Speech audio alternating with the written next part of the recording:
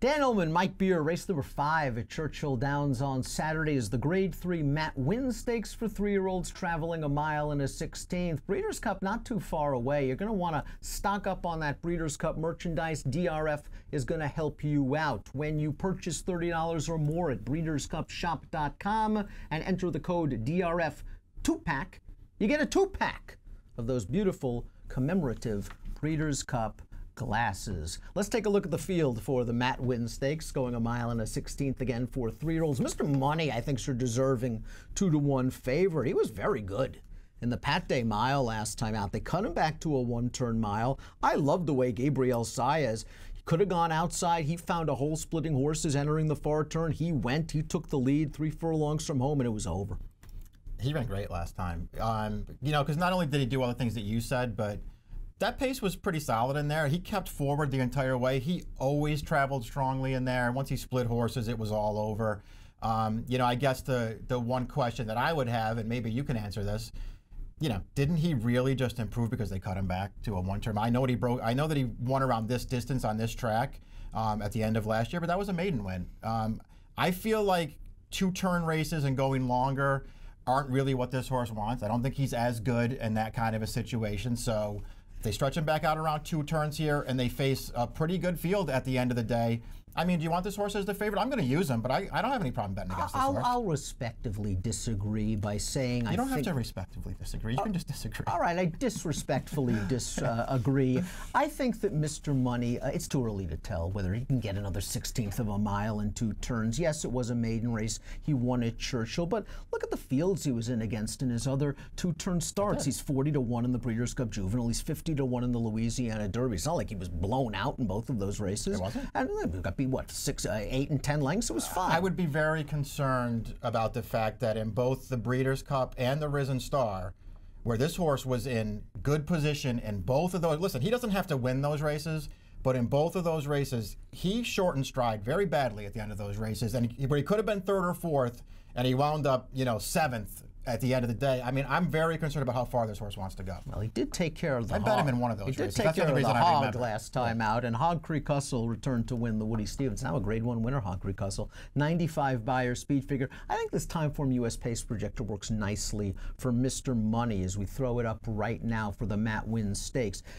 Knicks Go is going to make the front. If Mr. Money can sit off Knicks Go, and Knicks Go can't remember what he used to be as a 2-year-old, there's a very good chance that Mr. Money can grab the early lead, especially if there's a blue bar scenario favoring horses on or near the lead. Do you agree with this pace projector? Do you think no low contested should be aggressively ridden out of there? I mean, I'd like to see him get forward. I think he will get forward in this race. That's basically how they've been riding him in Southern California. So I think he'll be up close as well, maybe in a similar position to where Mr. Money is, but I do think they got it right. I think Knicks Go, you just got to put him on the lead and just hope he can remember what he used to be. Knicks Go ran so well as a 2-year-old, winning the Breeders' Futurity, running 2nd in the Breeders' Cup Juvenile, and then just the wheels came off.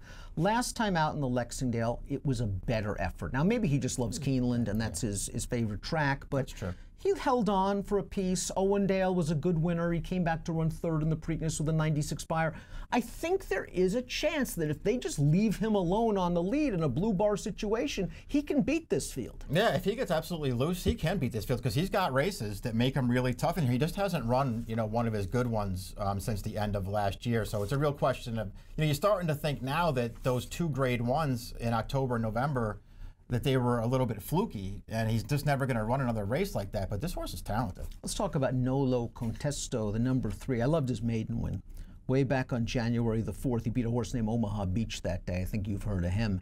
He ran very good to wear down Omaha Beach at the in the late stages of that race. And then he ran okay behind Roadster in that optional claimer, and then he ran okay, I guess, again last time out in the Santa Anita Derby behind Roadster. It's interesting that they did a little procedure with him, and he's going to race as a first-time Ridgeling in the Matt Winn. They were going to run him in the Affirmed. I think they took a look at Roadster again, and they said, let's run here for a little more money. Yeah, I think that's right. We'll see what happens. You know, his Santa Anita Derby, you know, I guess it was a little disappointing. At the end of the day, you know, maybe he just didn't get necessarily the right ride that day, where they got kind of aggressive with him and went after the pace. And obviously that was a race where, you know, Roadster just got that very patient ride and made the last run, and that was the best run. Other than that race, I think he's run well in all of his races.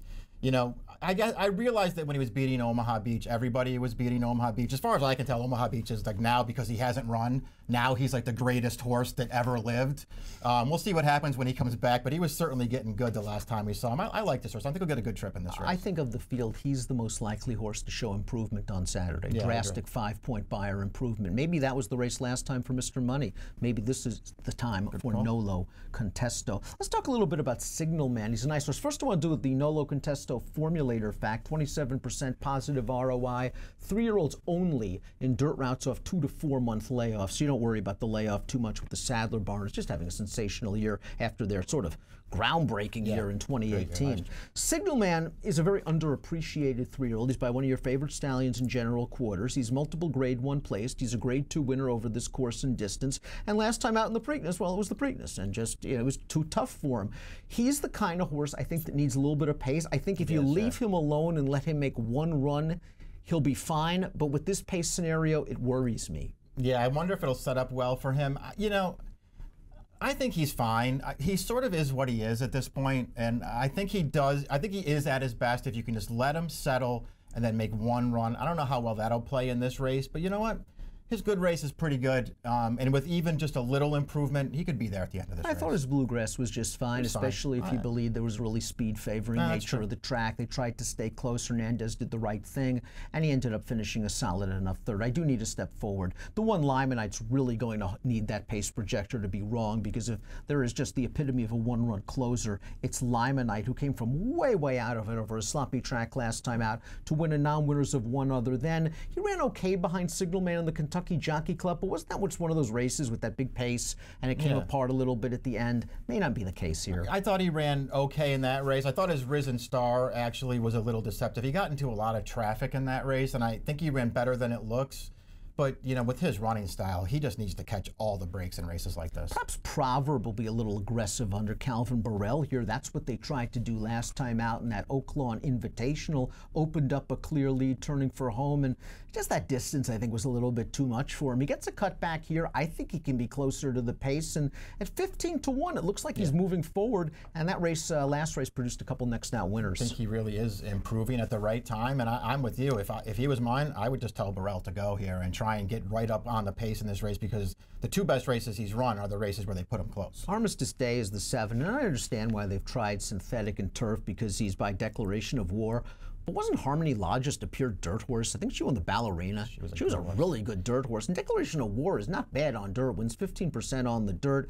He's a half to a turf stakes winner. This is going to be his first start on dirt. Obviously, he has to do better, but at least you know he's got a little pedigree. He's got a really big, that's a really good family, Harmony Lodge included. She was more of a sprinter, so, you know, you do have to worry about how far this horse wants to go, but dirt is not supposed to be his excuse. I guess it's a real question of whether you think he's good enough to go with horses like this right now. Second time gelding for the 7 Armistice Day. Let's look at our top picks for the Grade 3 Matt Winn Stakes. I saw enough from Mr. Money last time out to impress me. I think he can get a good trip sitting just off the pace. He obviously likes Churchill Downs. Maybe the distance will be too far for him, but he's won at a mile and a 16th in the past. I'm not asking him to go a mile and a quarter. I'm just asking him to go 16th for a mile. Hear you. You're going with Nolo Contesto, a little West Coast class relief for the 3-horse, and I think a 3-to-1's a fair price. Yeah, I agree. 3-to-1, I would take on him. I'm not way against Mr. Money. I really like him as a horse. I just prefer him going shorter. I'll try and beat him with this horse. You're going 3-2-6. I'm going 6-3-5. I'm using 3-6 in multis. It's race number 5, the Grade 3 Matt Winn Stakes. Remember the offer from DRF.com and BreedersCupShop.com. Purchase $30 or more at BreedersCupShop.com. Enter the code DRF2PAC, and magically those 2 beautiful glasses will appear on your doorstep, hopefully intact. The Grade 3 Matt Winn Stakes is race number 5, and it has an approximate post time of 8:03 Eastern. Best of luck.